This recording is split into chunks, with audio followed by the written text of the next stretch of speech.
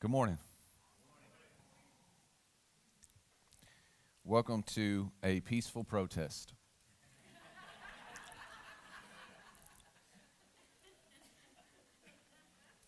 Our governor has asked churches to forego in-person services, but did you know that the Red Mile Racetrack is still open for business?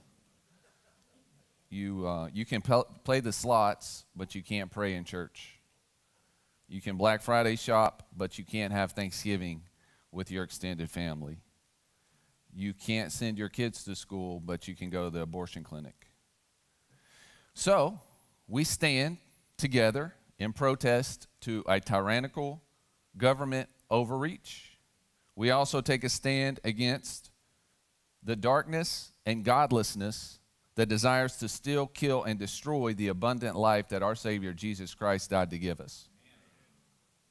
We take a stand against the spirit of addiction, abuse, anxiety, depression, suicide, and hatefulness that is so prevalent in our culture currently. Thank you for standing with me. I believe there's a reason that God commands us to not forsake the assembling of together as some are in the habit of doing, but more and more to come together, especially as we see the day approaching. It is not by accident. It is not arbitrary that God commands us to come together. Jesus said, wherever 2 or 3 are gathered in my name, there I am in their midst. And so we believe today that the Spirit of God is in this place. And where the Spirit of God is, there is freedom. Amen? Jesus said, come to me, all who are weak and weary, and I will give you rest. We believe rest is found in this place where God's people are assembled in his name. The ecclesia, the body of Christ assembled, the church is essential. It would be unloving and disobedient to not give the people of this city a place to pray, worship, partake of the body and blood of Christ, to grow in their faith by the hearing of God's word. All that to say, we will not comply. The government has no right by the Constitution or ordained by God to tell the church how or when we should meet.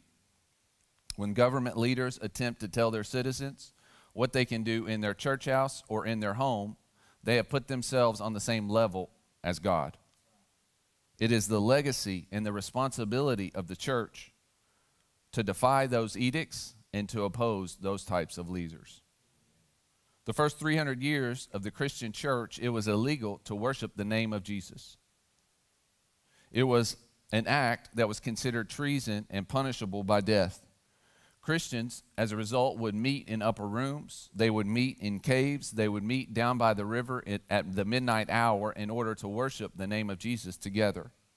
If they were caught by the Roman authorities, they would be demanded that the Jesus followers would pledge their allegiance to Rome by offering just a pinch of incense to Caesar as the Son of God and Savior of the world. Just a pinch of incense. That's all that would take to save their life. But they would not comply. They were carted off to the Colosseum to be eaten alive by wild animals. They were strapped to stakes and doused with oil and burned alive to like the dinner parties of Emperor Nero, but they would not comply. Aren't you glad that our spiritual ancestors did not comply to godless government mandates? And so, for the sake of our children and their children and their children, we are resolved at Christ Church of Winchester to never compromise the church for the sake of the state. We are convinced that God is with us. We have church history and the Bible that gives us precedence for being here today. And so we will not be shamed and we will not submit. Turn in your Bibles to Daniel chapter 3. Daniel chapter 3. I want to talk to you today about being a righteous rebel. Father, thank you so much for my friends that have gathered here today. And I also want to thank you for everybody that's watching online.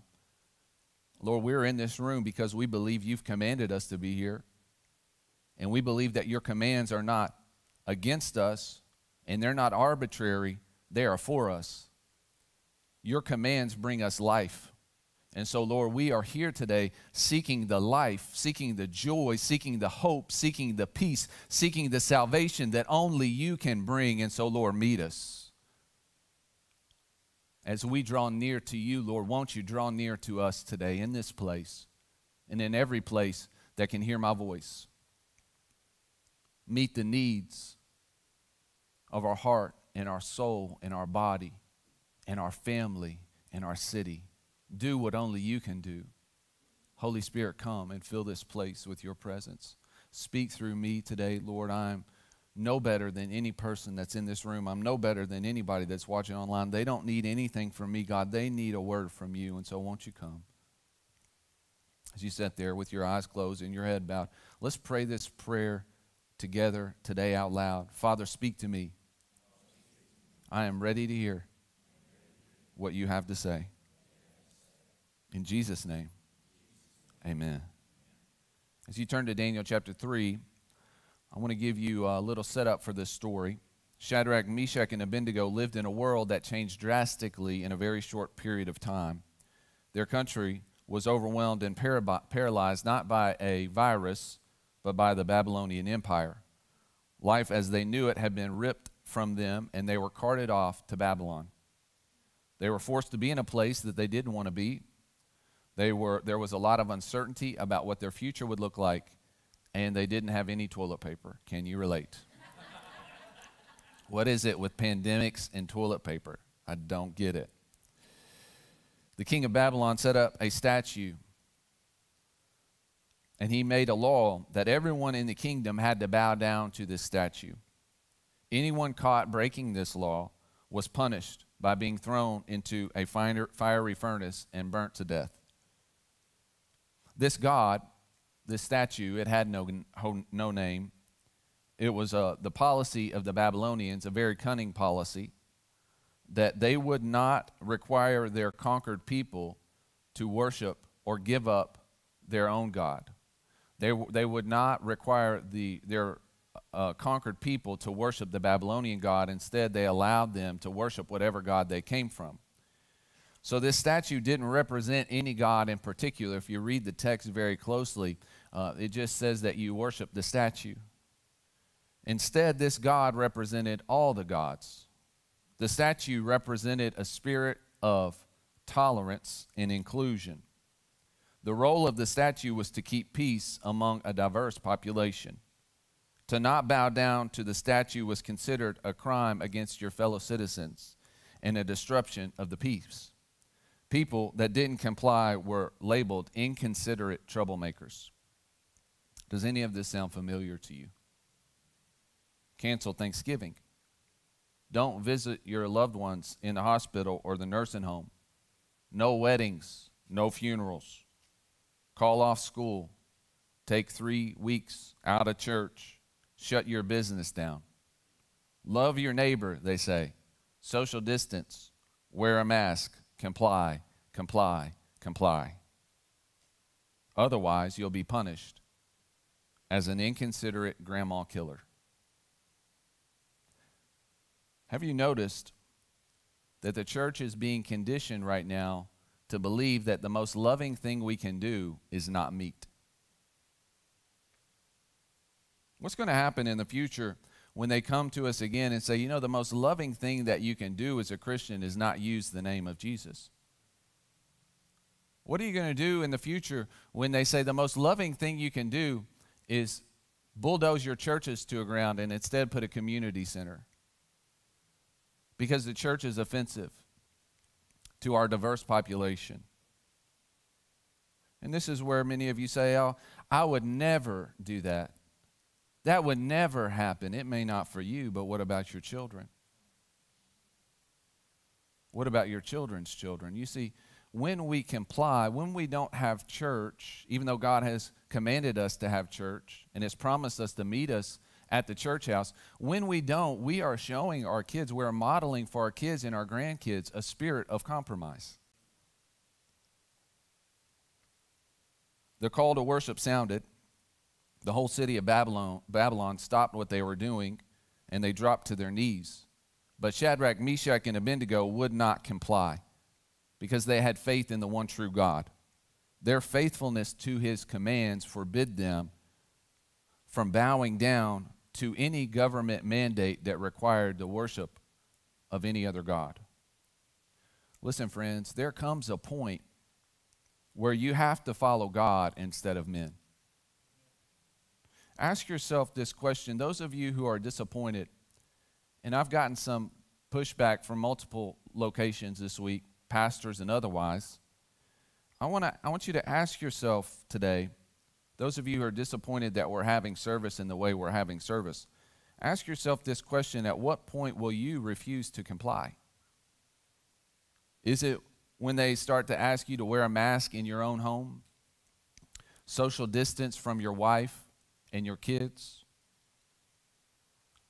to block all the dissenting voices on your social media feeds, banning you from prayer, burning your Bibles?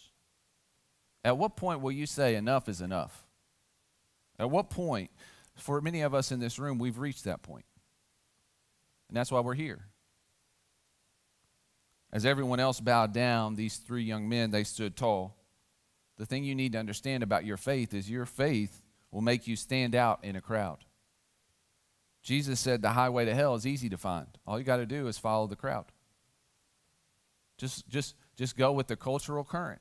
He said, narrow is the way that leads to life, and few will find it. You see, right now, in this moment, those of you who are in this room, you are training yourself to be a righteous rebel, to follow the commands of God, even when it means we have to swim upstream from the cultural current. Right now, as you sit in that chair, you are training yourself for godliness, just by being here. And people will despise you as you choose to live differently than the culture around you.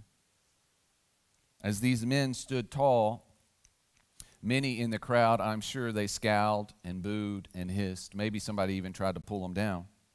Someone hated their faithfulness so much that they turned them in. They called the compliance hotline. Do you know why they burned the Christians in the first century? Why they sent them to the Colosseum to be eaten by wild animals?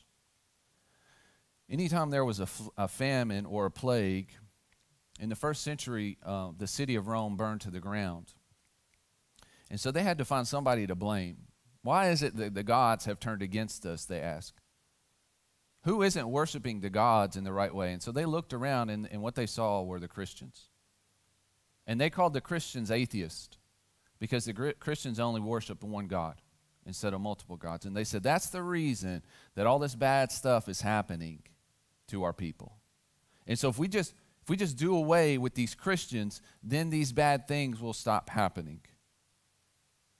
We're living in a culture right now that is setting us up as the enemy of progress, as the enemy of tolerance, as the enemy of inclusion. These three young men were brought before the king. He was furious. He said, if you don't bow down, I'll burn you alive. Now let's pause the story for a second. I want you to consider this. If these three young men were to bow down in this story at this point, they would not have been bowing down to the king. They felt no allegiance to the king. They would not have been bowing down to the statue. They had no devotion to this God. They would be bowing down to fear. Fear would be their master in that moment. It would be easy for you, those of you online, those of you in this room, to allow fear to control you during this scary season. There's plenty of doomsday reports. Just get on your Facebook feed. Just turn on the news. You can find it. Plenty of reasons to be anxious, plenty of reasons to be depressed. That's why so many people are abusing drugs right now. That's why so many people are committing suicide right now. That's why so many people are quick to go and protest and riot and loot right now. Fear can easily and quickly take you off your feet. But look at how these three men responded in a very scary situation. Daniel chapter 3, verse 16. Shadrach, Meshach, and Abednego replied to him, King Nebuchadnezzar, we do not need to defend ourselves before you in this matter. We don't have to defend ourselves. Friends, let me give you permission. Stop trying to explain yourself to the God haters of this world. You don't have to defend yourself to people that are godless. You don't have to defend yourself why you're here on Sunday to worship Jesus during a pandemic. You don't have to defend yourself.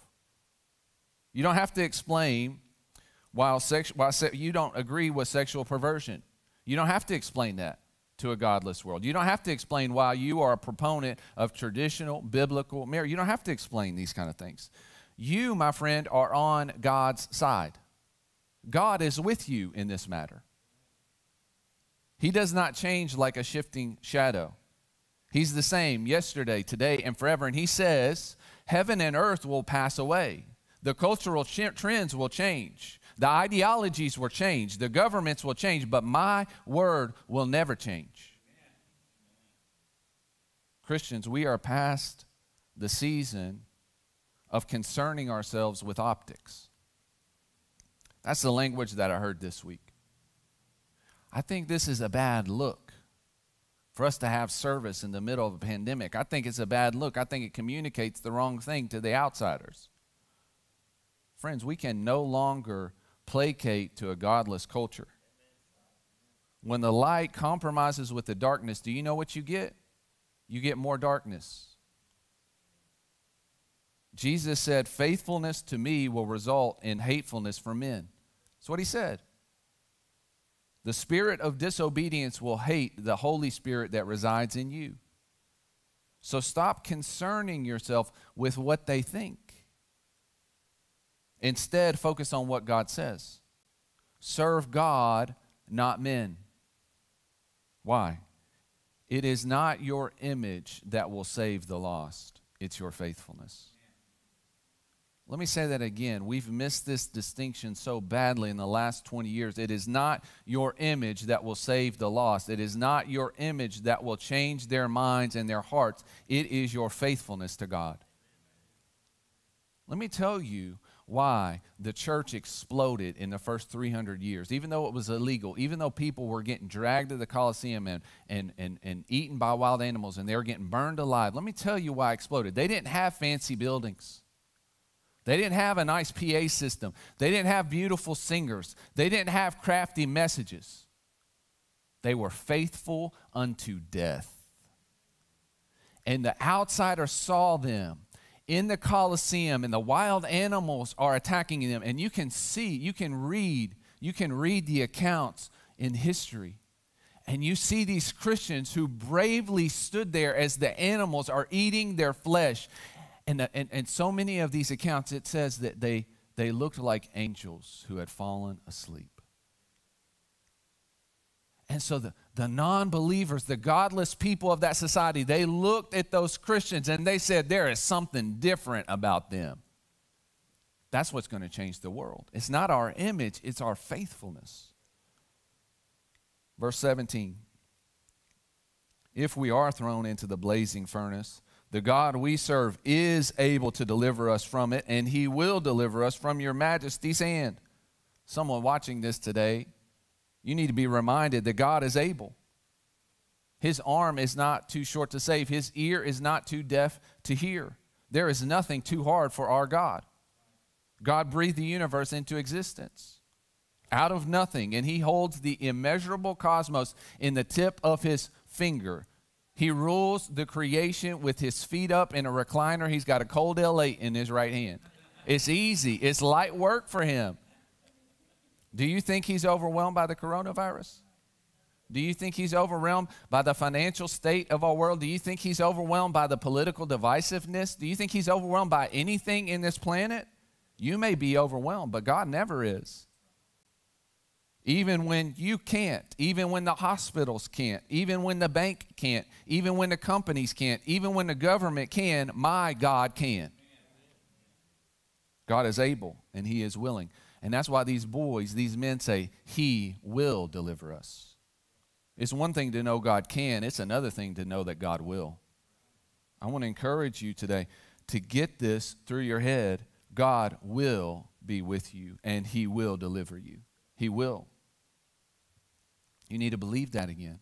How do I know that's the truth? Because you were dead in your trespasses and sins.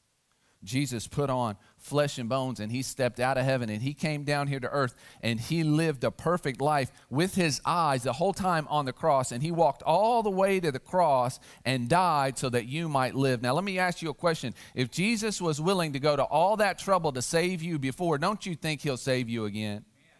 If he stepped out of heaven to save you before, don't you think he'll reach out of heaven to answer your prayers now? God is able. He will deliver you. Amen? Verse 18, but even if he does not, we want you to know, your majesty, that we will not serve your gods or worship the image of gold you have set up. Fear will have you saying, what if? What if I get thrown in that furnace? What if a loved one gets coronavirus? What if I lose my job or my house or my car? What if this lasts for another year?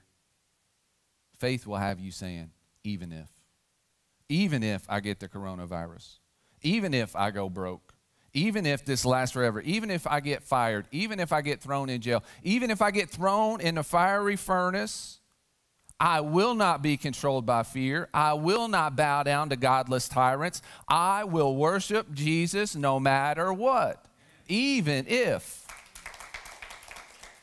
I want an even if faith, don't you?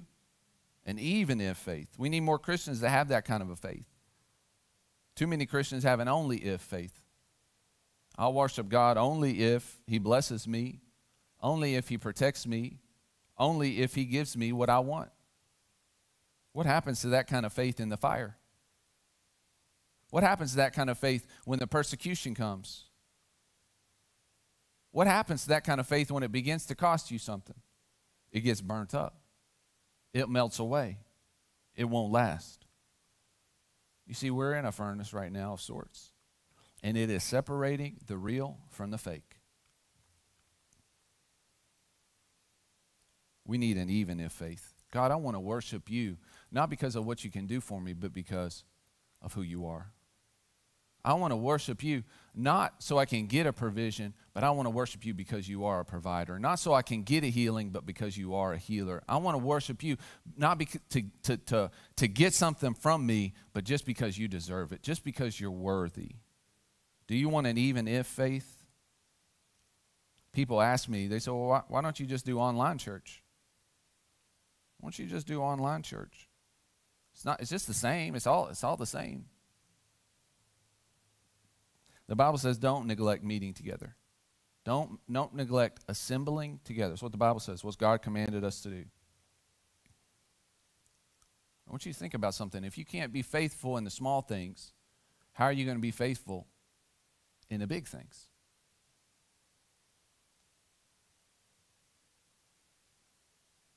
Here's part of the problem.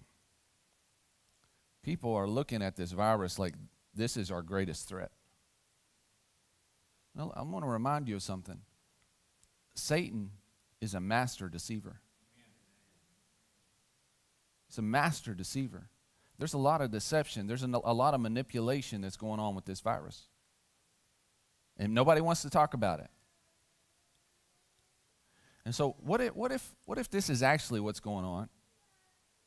What if Satan is saying, focus on this virus so that over here, he can be doing all sorts of cultural things, all sorts of ideology things, all sorts of things to set up a framework that's actually going to destroy us.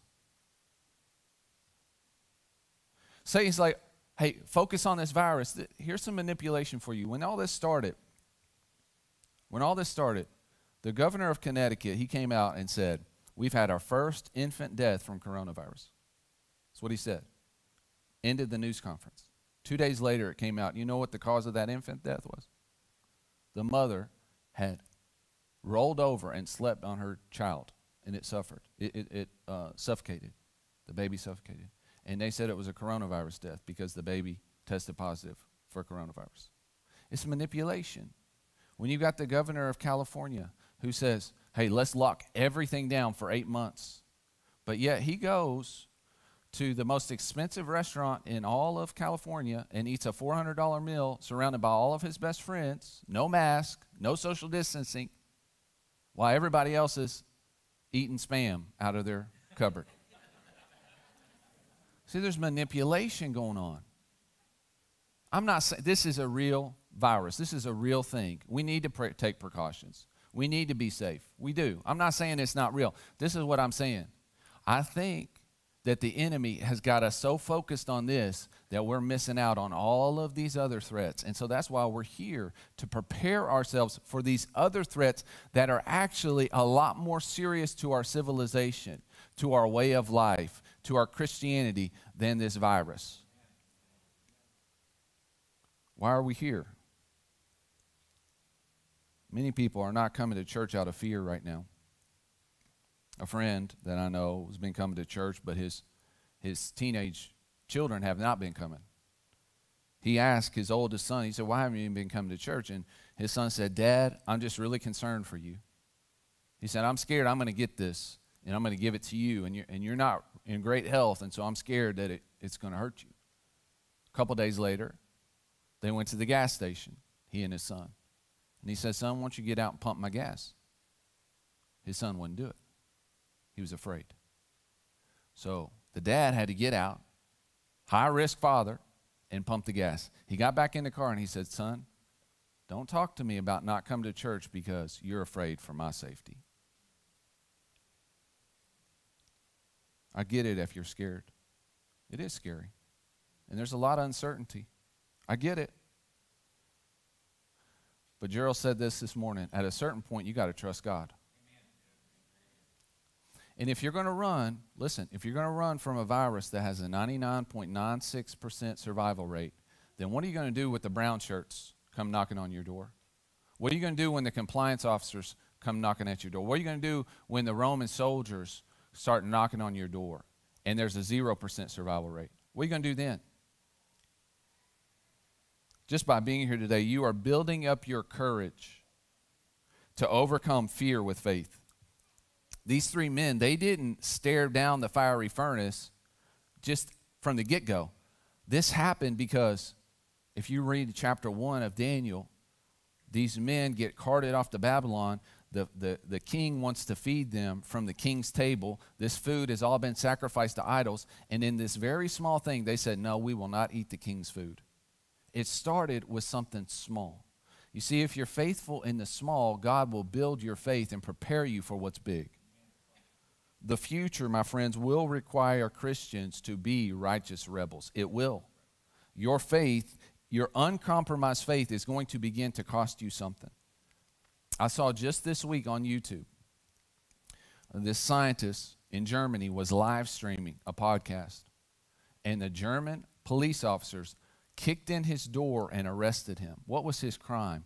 He dissented on the coronavirus lockdowns. That was his crime. They dragged him off to jail. I saw a video of a church in China get raided this last week. The pastors were put in handcuffs and arrested. All the people in the audience were fined. What was their crime? They were an unsanctioned church. It's time that we get ready. This stuff isn't going to stop. It doesn't know any boundaries. These ideologies are coming for us, and it's going to threaten you. Your faith is going to cost you something, and so it's time that you start getting ready. How do you get ready? By showing up. By saying, even if this costs me something, I will follow Jesus. And God rewards faith.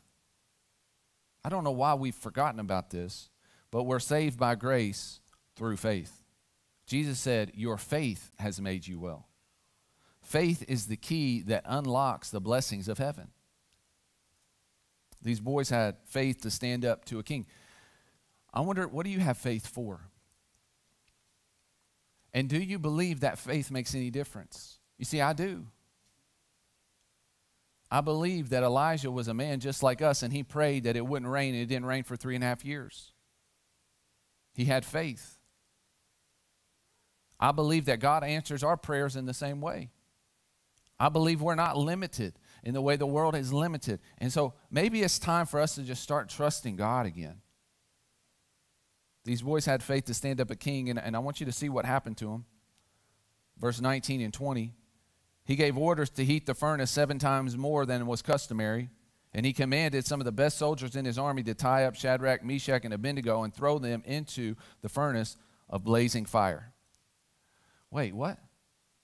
That's not how this story is supposed to end, is it? God is supposed to save us from bad things happening, isn't he? He's supposed to keep us from getting the virus. He's supposed to keep us from losing our job. He's supposed to keep us from having any sort of trouble. When we give our life to Jesus, our tires will never go flat and our roof will never leak and we'll always be well.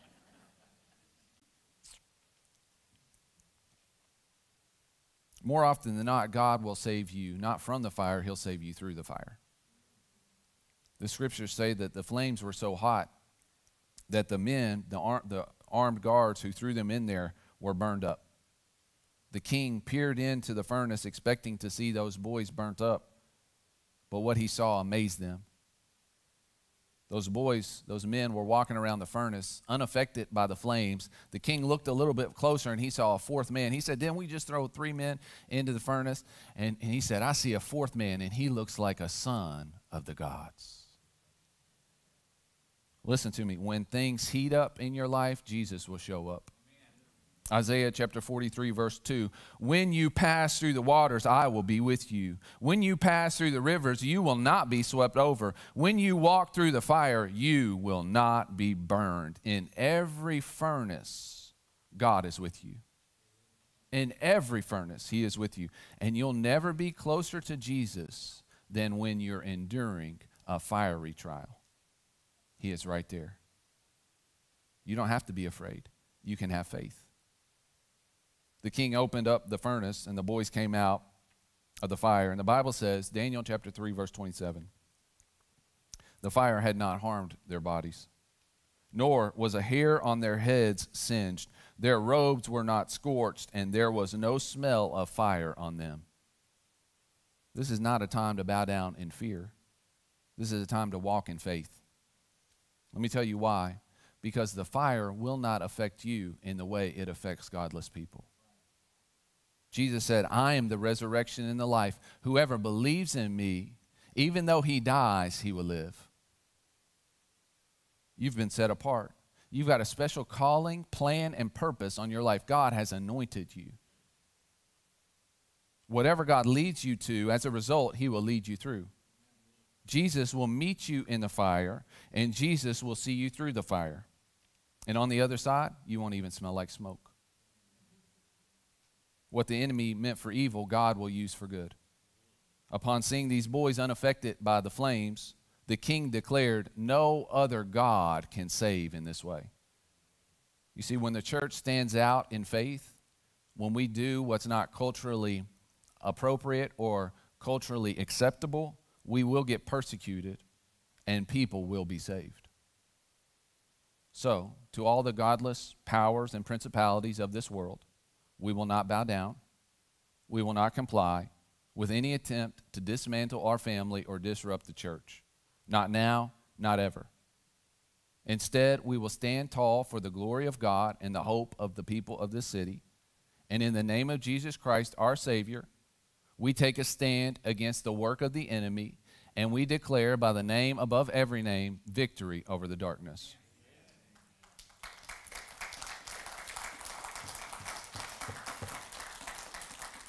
And as the church faithfully walks through the fire, may Winchester, may Clark County, may Kentucky, may the nation say, no other God can save in this way. Father, thank you for meeting us in the fire. You never leave. You never forsake. You go before us, Lord. You make a way where there is no way. There is none like you. Lord, may our fear decrease and our faith increase. Help us to have an even if faith. When the world panics, Lord, give us peace. As they cower, give us courage. Help us to show the world there is no other God that can save in this way. I pray the furnace, Lord, that we may be entering ignites the flames of revival in our city. Help us be the light in the darkness. Bless us, Lord.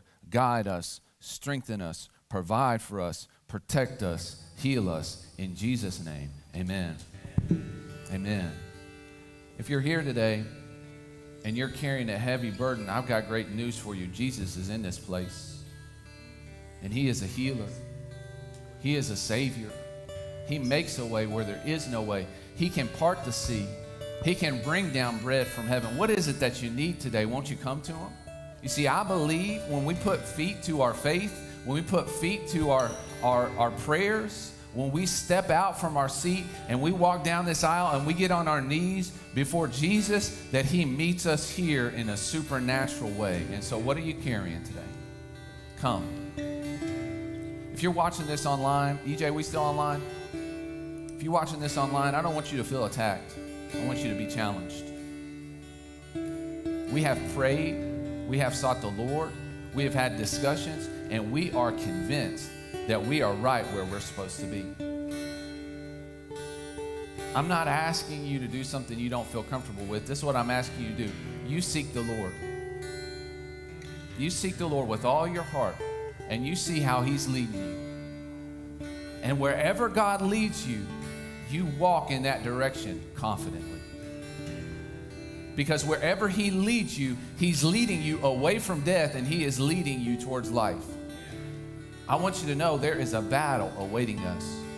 There is a furnace awaiting us. It is awaiting all of us. But let me tell you something. In that furnace, Jesus is waiting. And he will be more real to you then than at any point in your life. Greater is he that is in me than he is in the world. Amen.